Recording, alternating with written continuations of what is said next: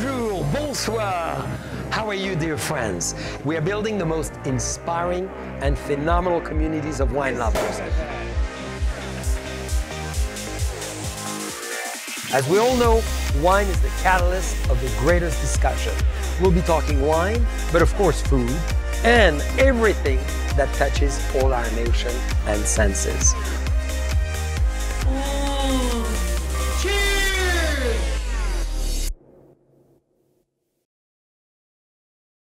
To introduce you one of the most amazing lady coming from a very far country, one of the oldest in the world, one of the most inspirational place on the planet. Her fabulous name is Fongyee Walker.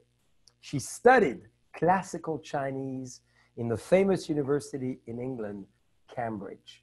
At that time, she ran the blind tasting committee when you don't see the label, and obviously she won the victory in 2004.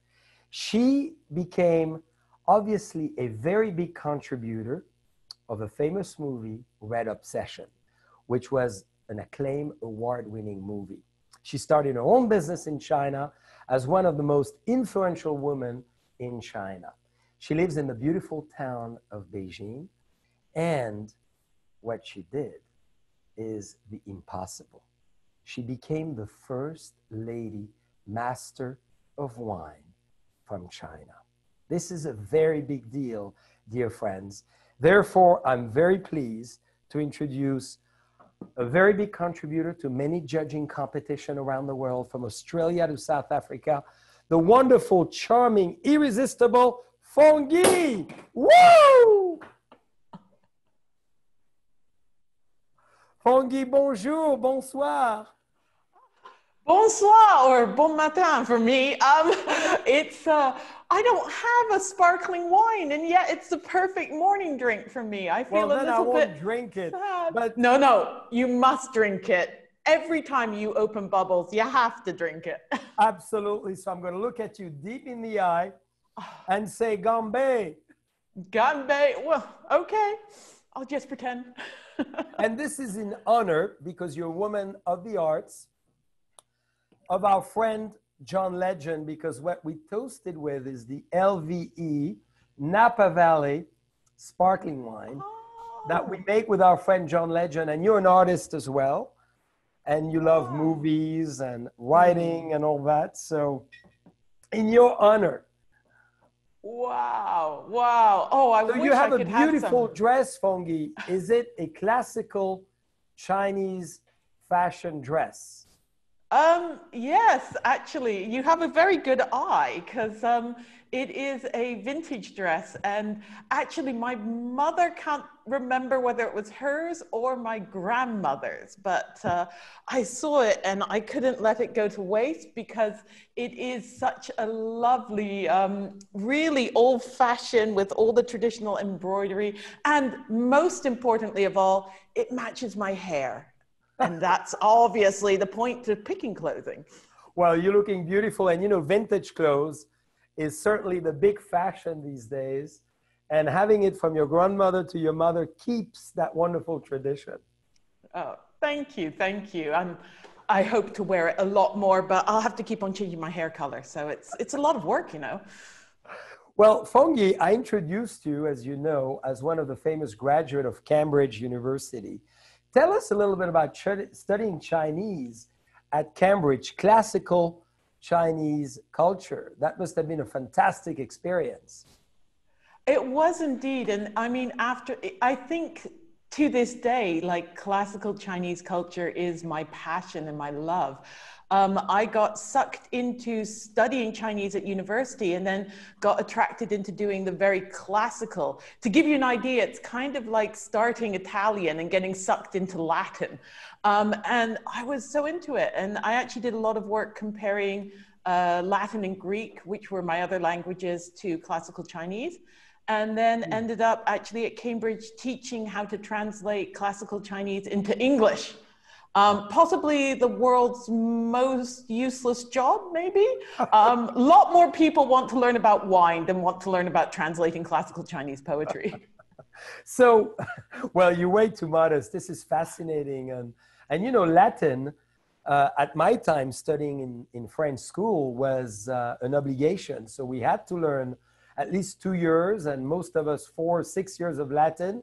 And I need to tell you, as unuseful it may be, one of my great aunt, when I was going to see her at the age of 7, 8, and 9, was forcing me to speak Latin with her as a live language because she was a Latin teacher. Wow, that's amazing. That's so cool. Oh my goodness. I wish I could speak some Latin, even though studying it for so many years, all I know is like the usual poetry and stuff. Well, but I must say, it's very useful for reading wine labels because so many of those words are from Latin. So talking about wine, of course, how from Cambridge Classical Studies and teaching, how did you get in love and passionate about wine? Well, you don't need much to fall into love with wine. I've always loved drinking wine since the time I was very little. But what got me into it is my then boyfriend, now husband, he was captain of the university wine tasting team. And I was like, there is no such thing as a wine tasting team. You've got to be kidding me. And I got lots of pressure to join because I really love food and tasting and wine. I finally joined and I was absolutely humiliated. I doubt that. Oh, totally. I really enjoyed drinking wine, but I had no idea about I'd never heard of like weird areas like Sancerre. I drank, nice, cheap, whatever was on sale at the supermarket. But I decided if you can't join them, then you must beat them. So I decided, well, I have to learn a lot about wine. I have to participate a lot, and ended up really enjoying blind tasting and then becoming the captain and making them win. So was it to impress your boyfriend at the time that you wanted to beat him?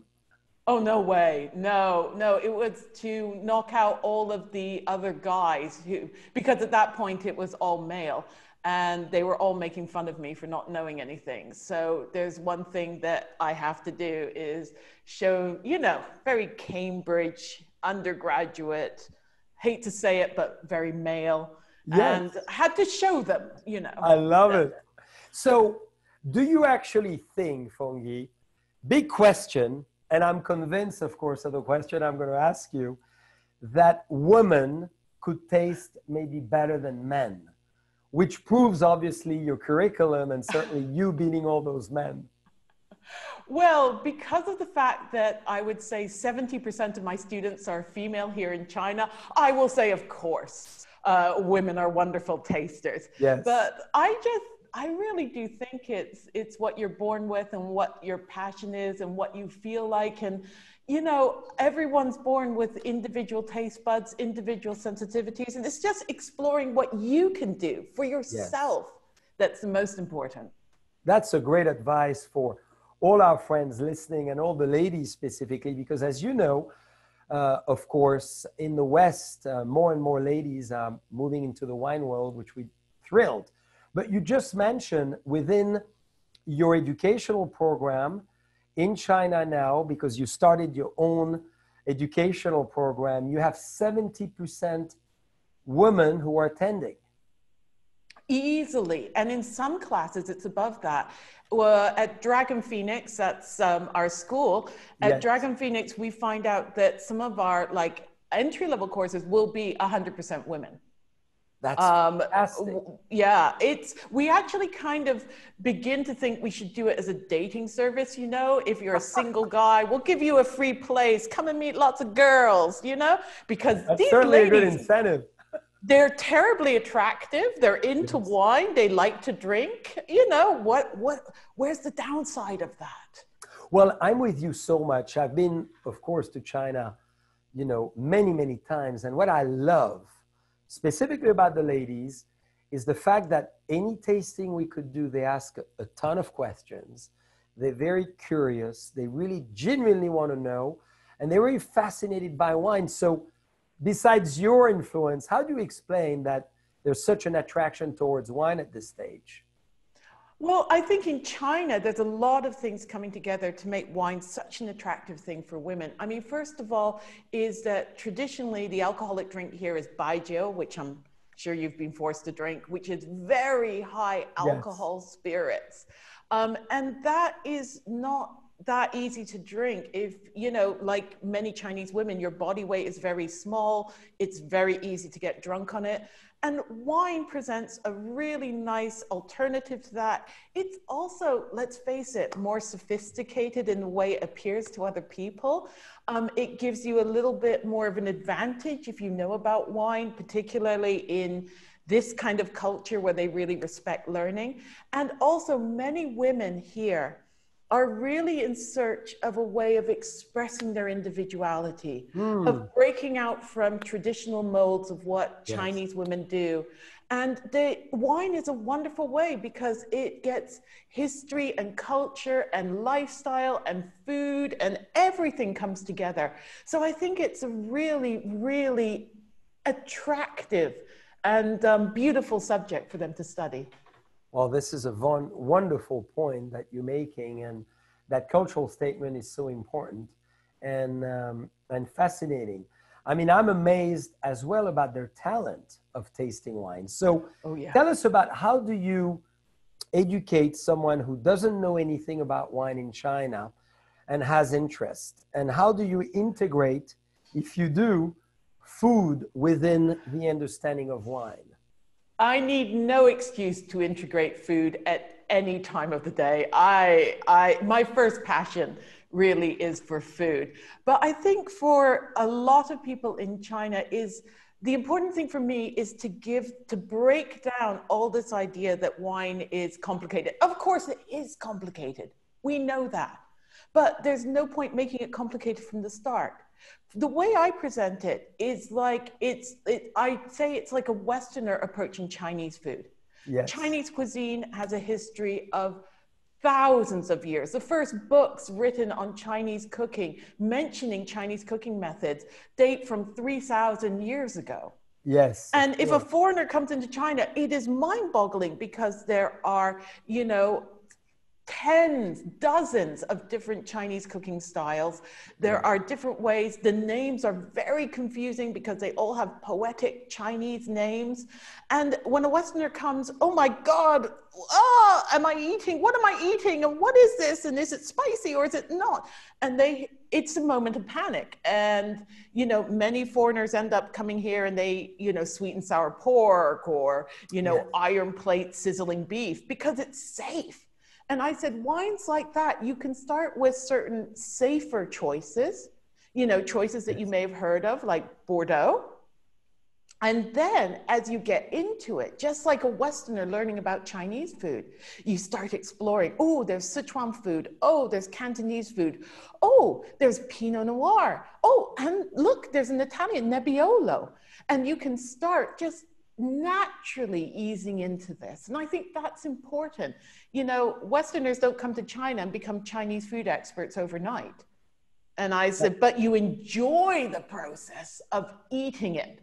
You enjoy the process of going to restaurants. And that's the important thing, isn't it? And do you think this is why Chinese people have such a great understanding of wine? I'm impressed about the progress rate of the Chinese people in general I taste wine with and their analytical skills. Mm-hmm. Is it because the food is so complex and diverse in taste and flavors and preparation that Chinese people are used to all those flavors that they understand wine so well? Well, I think it's interesting. I have taught wine in a Western context at Cambridge, and I've taught wine in China.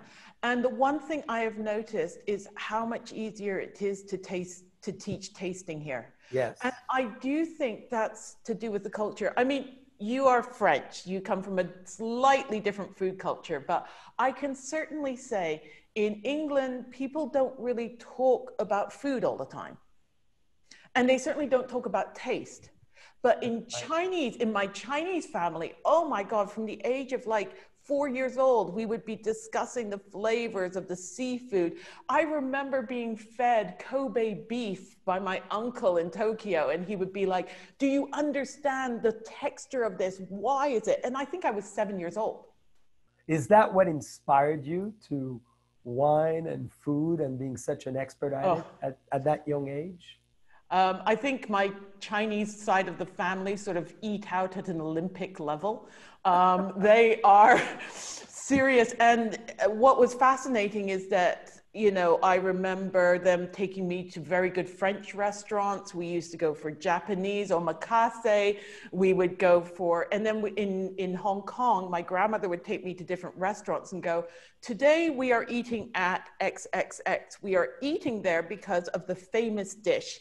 Now, let me introduce you what this dish should taste like. Yes. And, you know, it was like that almost every day. So, yeah. That's fascinating. So your childhood was really cradled with all those flavors and diversity and taste.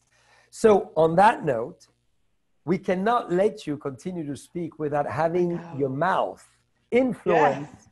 I would say maybe we should start with Burgundy, if you allow me. Of course. And then we'll move to the DeLoach Pinot Noir estate in California. So what would be wonderful, of course, Fongyee, is no one in the world of China, and certainly the world at large, is as good as you to describe wine. No. No, this is very true. So why don't you, from a Chinese perspective, you give us a quick description of this lovely Chambolle-Musigny, that is the village I was born in front of. I was born in Vougeot, at the famous Clos Vougeot feet in the vineyards. And as you look up, you discover the beautiful village of Chambolle-Musigny on really the côte or the rock of the side of the Côte de Nuit. So this is my mother's favorite wine. So I wanted today to choose a wine that would be extremely elegant, like you, very refined, like you, and extremely sophisticated, as you've lived a very sophisticated life. So tell us what you think. Gosh, I'm making me, I don't know. I think I'm more of a sort of, I don't know, rustic bulk wine myself. I doubt that. Never worry about that. My gosh, isn't it elegant though? You say the words elegant. This wine is so elegant, isn't it? Now, there is a fruit in China that whenever I smell this kind of Burgundy, I just automatically think of, and it was in season about a month ago. It's called yangmei. Yeah, yangmei. And I think the English translation is waxberry or bayberry, I'm not quite sure, but it is lovely because it's a fruit about this big, it's red, it's very tart and very red fruit. And when I smell this, I'm just like, oh, it's got like yangmei juice and spices. It's such a useful fruit for Pinot Noir, actually. Yangmei. I love the fact that you use a local well-known Chinese food as an image. And I always say that to people who are tasting wine, feel the aromatic expression that you have around you and just associate them to your glass of wine. Don't think about complex terminology or technical terms. Just go with what you know around you. Yeah, exactly. Well, I have to say, I know it's 10 in the morning, and I know it's pretty early, but the spittoon is definitely not being used right now. Thank you. I am just gonna go freestyle on this one. Shay, you gotta go freestyle. So, but yeah. Yeah, please, I'm sorry, you were continuing.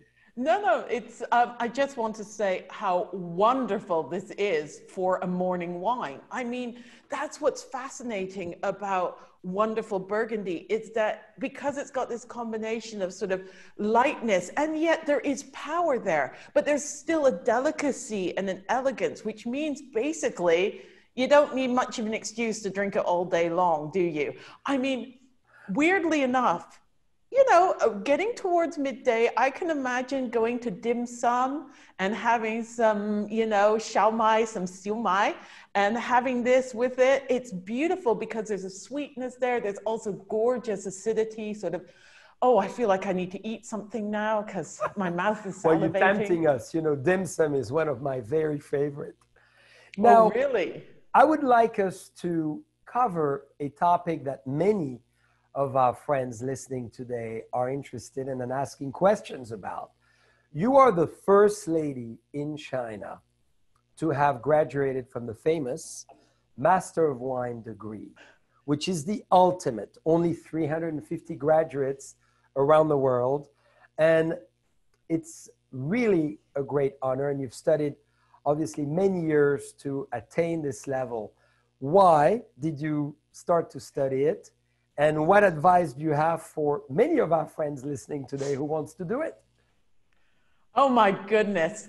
Don't get sucked into it. No, it will take over your life and it will, no, I should not do that. As a representative of the Institute of Masters of Wines, I firmly encourage you to embark on this challenging yet interesting course of study.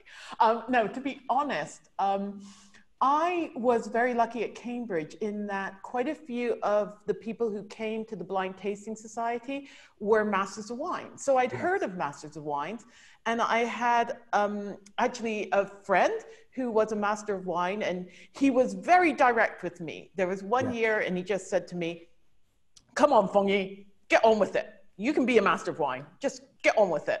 And I was like, sure. I'd never taken a wine qualification. I'd never heard of WSET. So I was like, okay. And I started doing a little bit of studying WSET. And then, of course, with the words of my friend ringing in my ears, go on, just do it. I kind of signed up with no idea what I was getting myself in for. Really? No idea at all. If I knew then what I knew now, you know, as the song goes, I might not have done it, especially as at the point I signed up for, picture it, I'd only been in China for, I think, 1 year. Yes. I was trying to bootstrap my own company with zero financing. There was not really a market for wine education. We spent 8 weeks trying to find 4 students for our first class. And so I was trying to run that. I was also part-time teaching at Tsinghua University. Wow. Talking about multitasking, this is very impressive. So you could say that obviously one can succeed in many fields. You've succeeded to pass the exam. You've succeeded to start your wonderful company, and you continue to teach. So on all the different facets, you've succeeded. So how do you attribute that success to?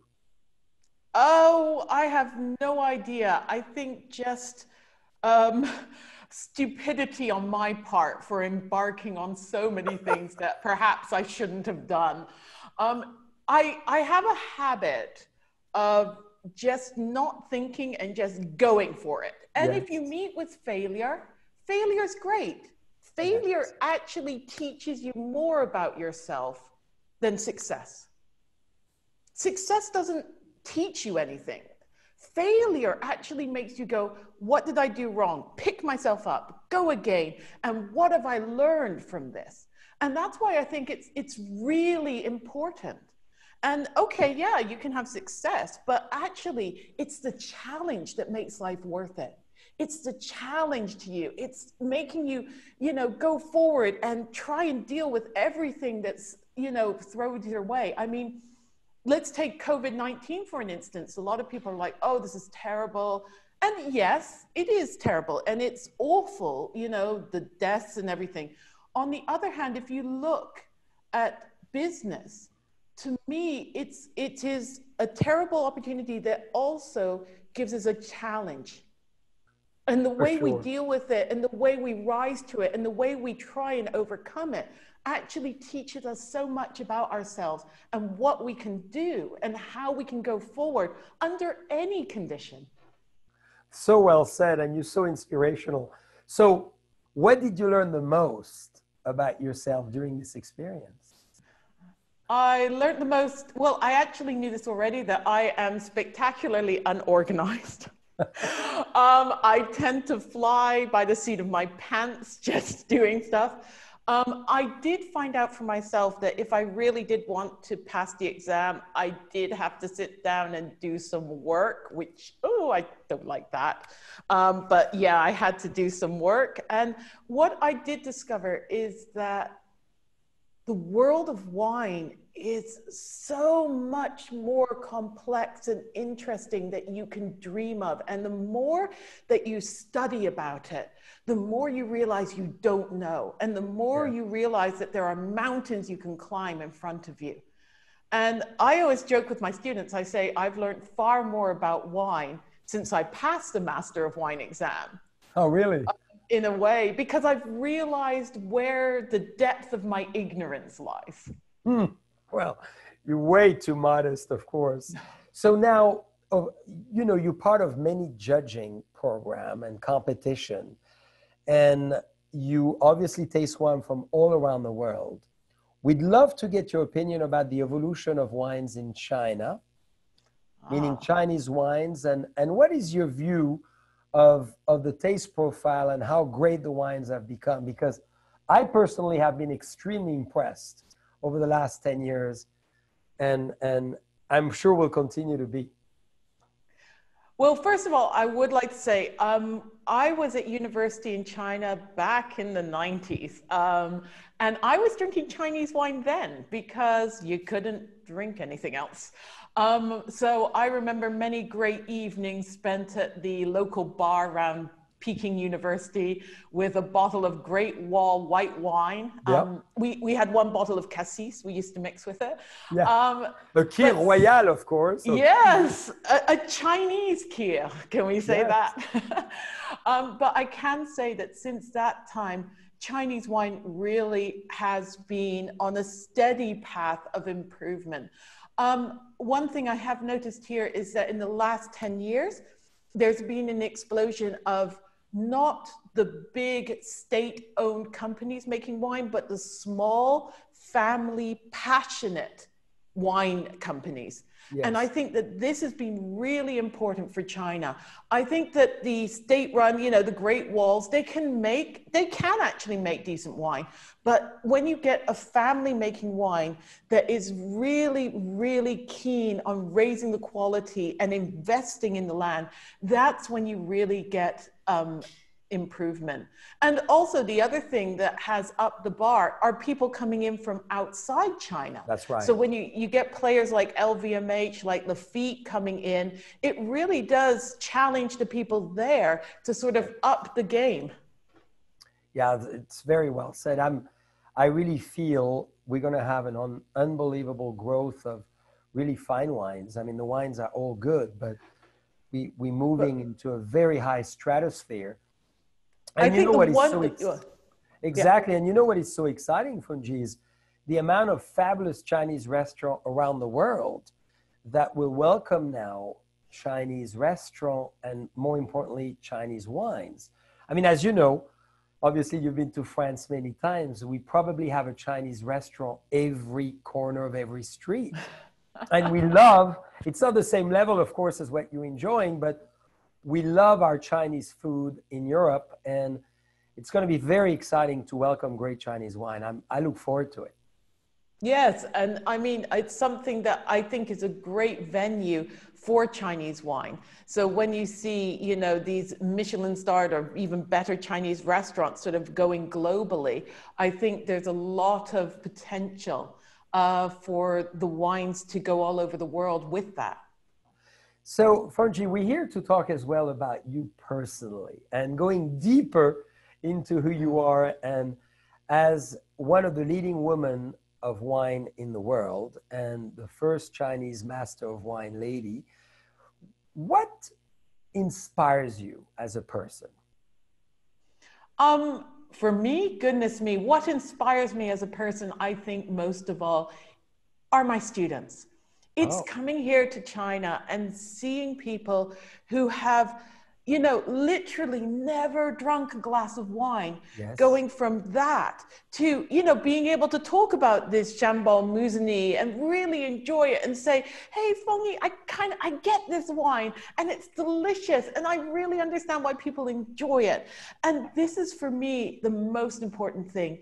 What inspires me is the way the students take the knowledge and they run with it, and it makes their lives more open, more rich, more fulfilled. And to see that in so many young Chinese people is just for me absolutely moving and inspirational.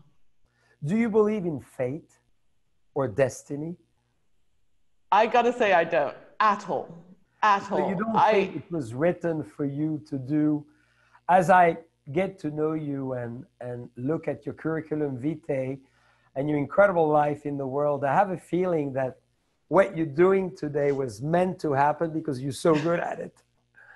No, I don't think so at all. All my life, I have had one rule: don't say no to anything. Wow. And Great advice.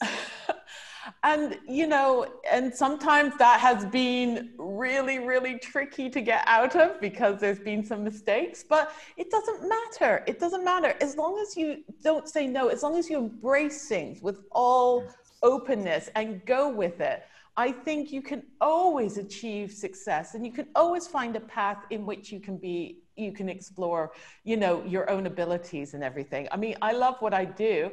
I don't really believe in fate. I think it's more like blind sort of wandering in the dark that suddenly I sort of hit upon this road.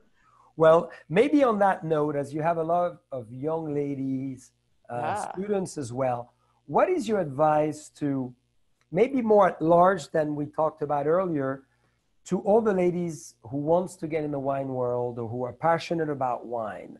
What would be your advice to them who wants to follow the same path as you, or at least follow behind you? Oh, goodness. Well, I said, first of all, don't follow my path. My path is ridiculous. Go for your own path. Create your own destiny.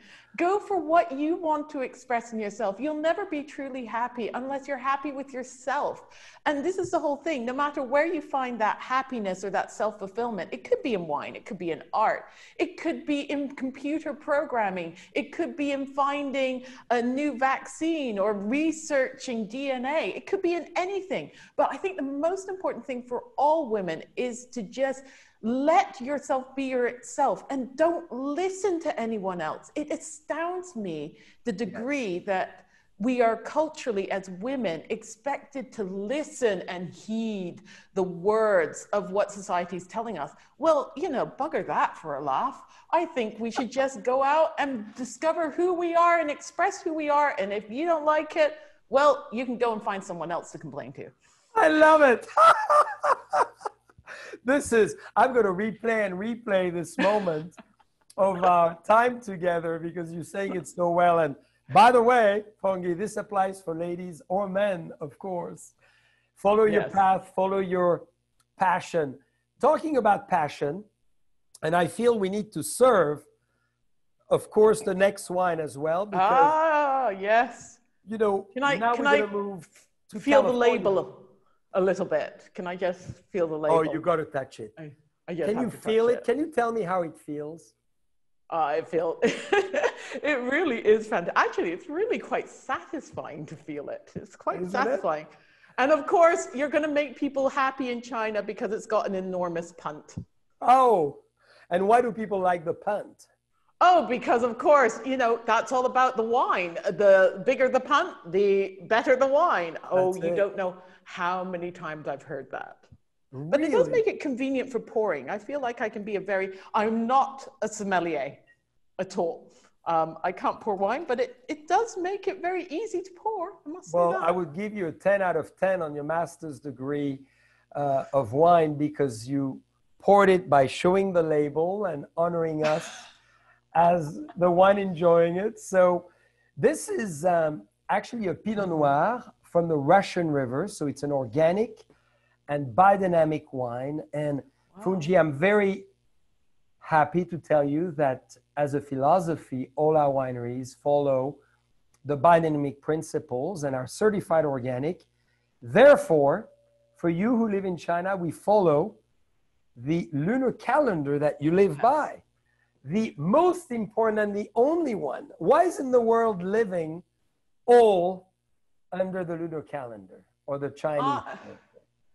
I personally am totally convinced that Steiner got a hold of a copy of some Chinese almanac that was kicking around, you know, in Switzerland, and or I think he just got hold of a copy and just copied it down, because honestly, it's so funny sometimes when I'm trying to help wineries come to China and they start going on about biodynamic rules and stuff, and I translate it in one sentence in Chinese. I say, everything that he said, Chinese agricultural calendar. That's all you need to know. Congratulations. And this is really what we say in all our wineries, and we follow really those principles strictly. And you could see on both of those wines, of course, that follow this approach, this philosophy and those actions, we feel that je ne sais quoi, that the wine has more to give.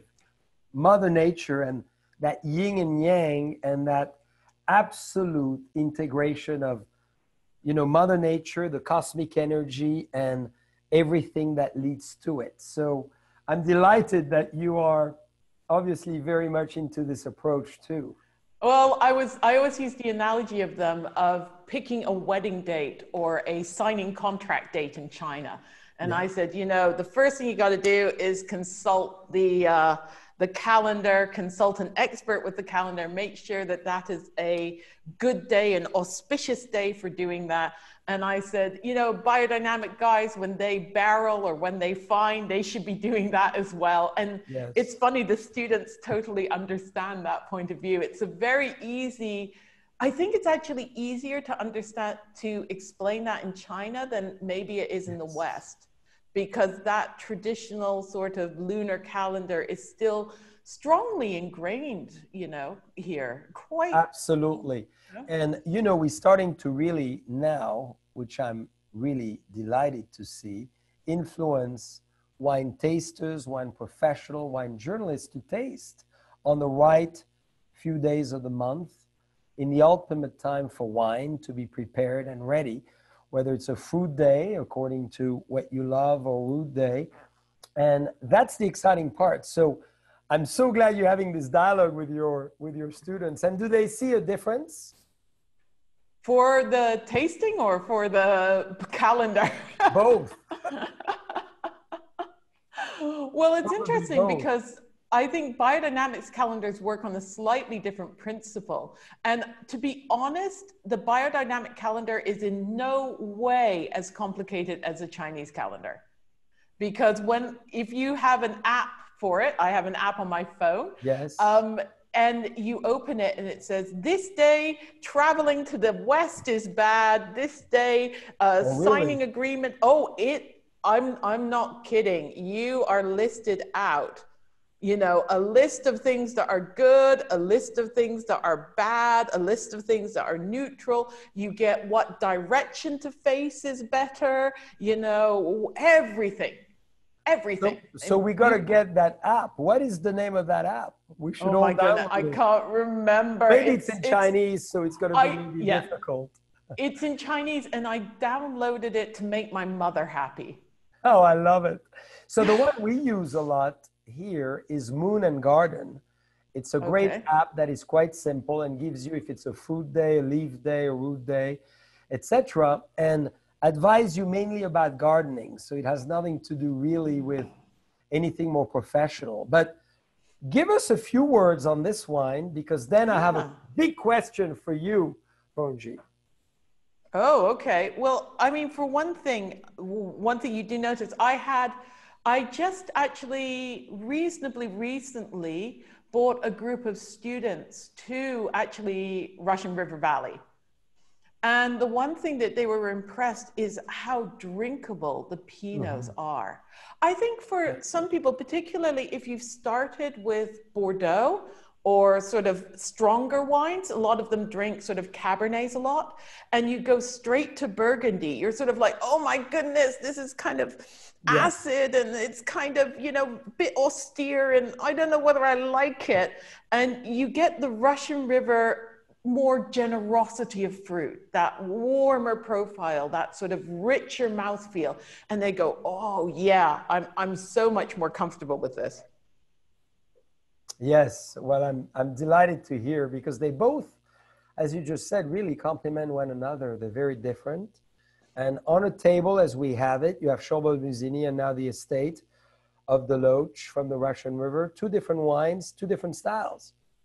And have you ever had this with Chongqing hot pot, like spicy hot pot? I believe I have, actually. Delicious. Well, I love that dish, of course. Now, talking about that dish, how would you differentiate a deep question that I've always wondered and no one really explained me well, the difference of a Chinese palate versus a Western palate? Is there, for you who spend time in all the cultures, would you define it, or can we define it as such? I don't think you can define it. I think in China, first of all, what we do have is many people who have a palate that is a beginner to wine. Yes. In other words, it's a strange flavor. Yes. So I think that those people are no more different or similar than to people in the West. We're all human. We all have exactly the same setup of the taste buds. Chinese, I would say, because of the food culture, is more sensitive to a greater array of flavors. Yes, for instance, I would say so. My students always laugh at me because I said, why are you studying Western wine tasting? What the hell do the Westerners know about taste? They only just discovered umami about 20 years ago. That's very true. How can you respect that? Chinese have known about umami for thousands of years, and we've been talking about it. So, well, how can they tell us about taste? Well, I agree with that, and I'm always very impressed, Fongyee, about the level of spice or herbs or flavor that we are slowly but surely discovering in the West that you already know and you use as descriptors. And it could be an entry-level wine taster. And I recall recently I was in China in November, and I remember forever those three ladies who were just loving the wines. And I said, please describe it for me. They were amazing. And they employ, you know, herbs and flavors and spices specifically I did not even know. And it was so right on. So I agree with you. Very, very, very impressive. I think the other thing you really see in China, though, that really strikes me is the way that the food cultures of different parts of China influence people's palate. Yes. Because, like, I really like food from the sort of northeast and the northwest, which is rustic and, you know, got a little bit of meat and salty, and you can put a bit of spice into it, but it's not that spicy, and it's just like hearty and rich. And I noticed people from those areas really like, for instance, Russian River, you know, Valley Pinot Noir. They like it rounder. They like the Merlots. They like the Cabernets. And then you go to Southwest China, where they love spiciness and spice and numbing and all of these flavors. And those people, I think, because they eat food that's quite strongly flavored, they like stuff that's really quite strong. They really like, for instance, Madeira, and they like a lot of like Napa cabs and stuff like that. And then you go to the southeast and the eastern coast, where people eat much lighter. And that's where you go to have good Riesling parties and, you know, more things like Burgundy. Burgundy definitely has a much stronger presence on the east coast of China. And I think that's to do with the food. Yeah, so we divided similarly in France between the southwest, the northeast, and the center east. It's fascinating.